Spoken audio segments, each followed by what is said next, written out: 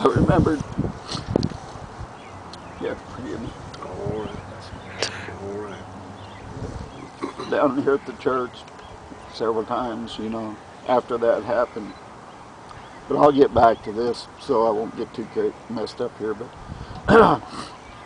but anyway, we found the meeting. We started going to the meetings here, and I was 8 years old, and so we went to Hot Springs, Arkansas. We had to camp out in the tent in the park there, and it was the same grounds where the meetings was at. And the building was a big building, and the sides would fold up on it. It was like just a big campsite pavilion-like thing, where the sides would fold up, and they could let it down or whatever. And the place was packed. And I remember sick people, waterhead babies in. I don't know if you heard, remember the waterhead babies. And one of the little girls had a big leg, one big leg. She was on the front row up there, and Brother Branham told them to put a string around it, and they measured it. And Brother Billy, I think, mentioned it somewhere once before. They'd measure it, and each night the string would be shorter, you know, until it's more before the service is all over. And I remember people in cots, in crutches, and cots, and wheelchairs and things lined up, stacked up against the wall. The people was all healed. Everybody was healed. Hallelujah. And even Brother Branham, when he come back to the meeting, after the meeting at Jeffersonville, he made mention of it. Excuse me. He said, "Did you notice the faith of those people in Hot Springs?" He says, "Not a one of them wasn't healed."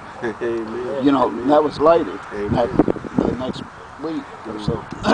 Anyway, at the meeting, we got there. The meeting started on a Wednesday, I believe it was. We got there on a Thursday, and I was in the tent sick. I had these abscessed teeth, and my head was all swelled out real big, huge, behind my ear, my temple, my jaw, my throat, just real big.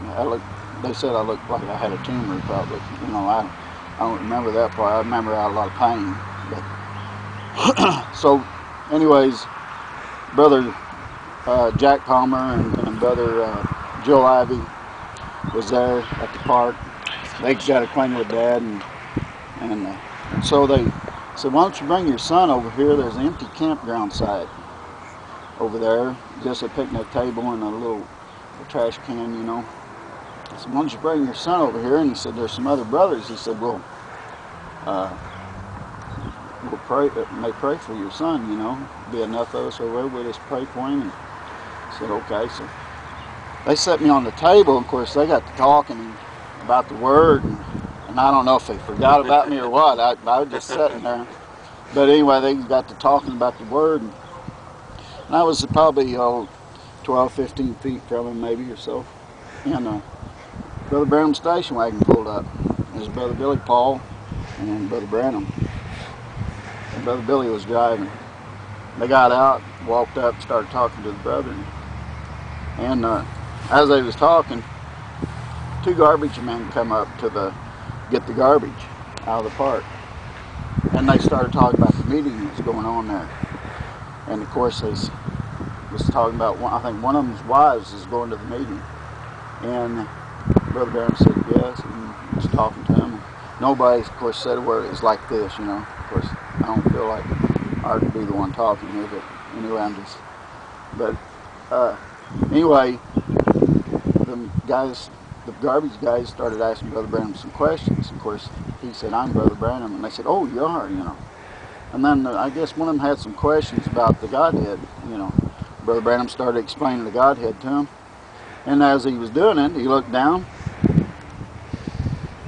and there was a little bitty tree there, just about yay tall, a little bitty sprout tree growing up with 3 leaves on it.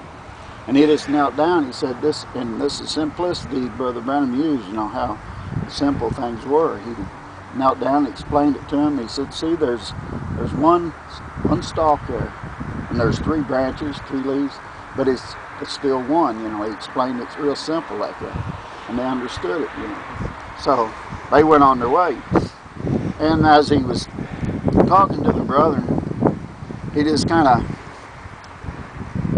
did like that and looked right at me, and he stopped, and And he said, "Oh, excuse me, brother."